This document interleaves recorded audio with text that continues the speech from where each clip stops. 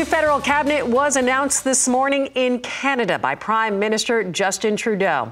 Host of Real Ag Radio, Shaun Haney, joins us now for more on this. Shaun, you and I spoke yesterday. You were kind of questioning whether Bibeau was going to stay as the Ag Minister of Ag. So what is the outcome here? Well, great to be with you here today.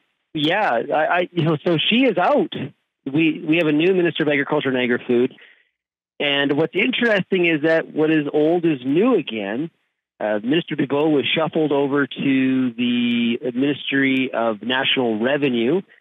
And basically, Lawrence Macaulay, MP from PEI, Prince Edward Island, is back as the Minister of Agriculture. Now, he's no stranger to agriculture, as he was the Ag Minister previously from 2015 through 2019. So when he left to go to Veteran Affairs in March of 19, that's when Minister Bibeau stepped in.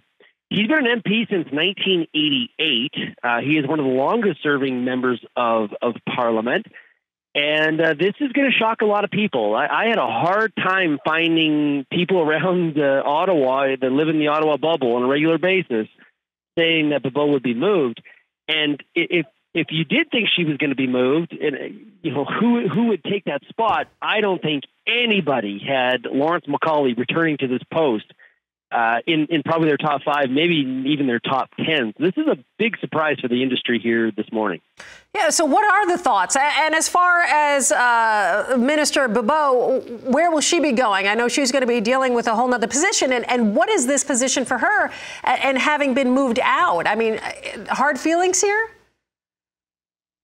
No, we did have a message from somebody close to her that feeling that her mandate letter was fulfilled and it was time for a new list and a new person.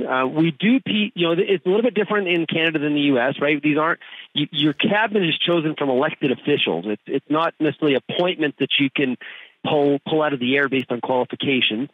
When I talk to people about Minister Bibeau, a lot of people, there's a lot of things the industry was challenged with her about, especially on the environmental file. But people were, I guess, happy or satisfied with, they knew what they were dealing with. Mm. And so people thought she would stay. Agriculture is pretty low on the totem pole, so to speak, when it comes to, significance in the Canadian cabinet. So she was challenged from that end as well. Under Macaulay, we're not going to see a lot of big waves. I think we're going to see sort of a lot of status quo, although there is some pretty big files to be completed. The Grain Act review, seed regulatory modernization, and obviously Minister Bibeau was looking for a new challenge to move over to the Ministry of National Revenue, which will be something completely different than she was dealing with agriculture. To note as well, the trade minister is going to be Mary Ng. She's going to stay there, although they dropped small business from her portfolio. So maybe making her a little bit more focused, which I think the industry will see very, very as a good thing. Yeah, great insight on this. I know we have a lot more to discuss, unfortunately, out of time. But, Shaun, always appreciate you joining us. Host of Real Ag Radio, that is Shaun Haney. You want to catch his show, Real Ag Radio, that airs 4:30 p.m. Eastern weekdays. That's on Rural Radio Channel 147. You can find that on Sirius XM. And as always, we love having him here on the Market Day Report.